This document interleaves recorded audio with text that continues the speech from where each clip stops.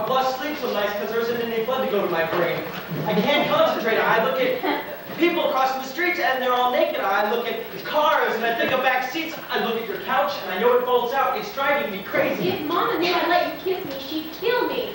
You don't have to do anything. Just let me put my hand there.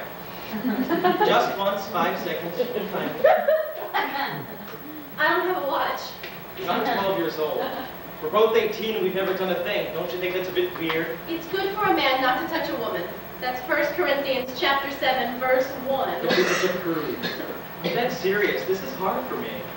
Unless I make my move soon, it's all gonna dry up and my chance will be over. People make fun of me for it. Please. You're the only girl who even likes me.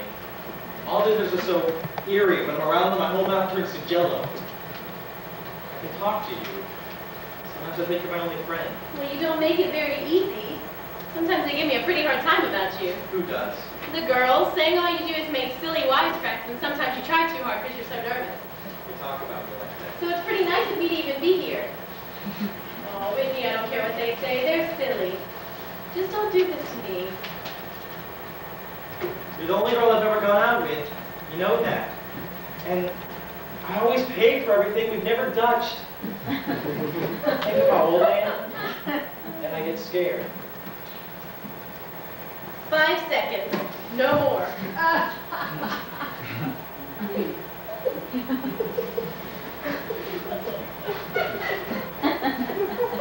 1. 3. 4. I said you could put it there. I didn't say you could flex it. My mom itched. Try again.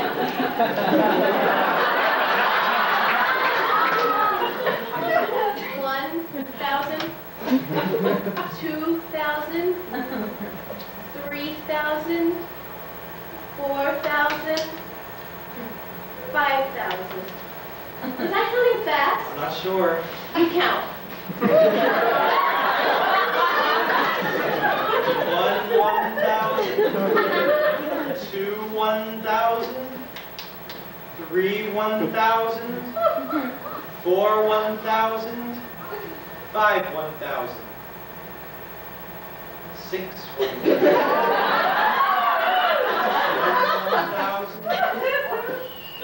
8, 1,000. 9, 1,000. 10, 1,000. 11, 1,000. No!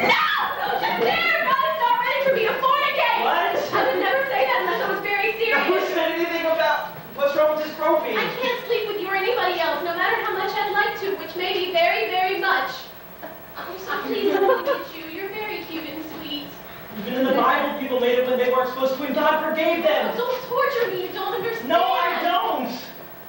I had a celestial vision. A revelation. I was sleeping one night and I heard this soft chorus of bells from upstairs, and I crawled up on my bed and all my sheets turned into clouds. I looked at my carpet and it was whirling like water.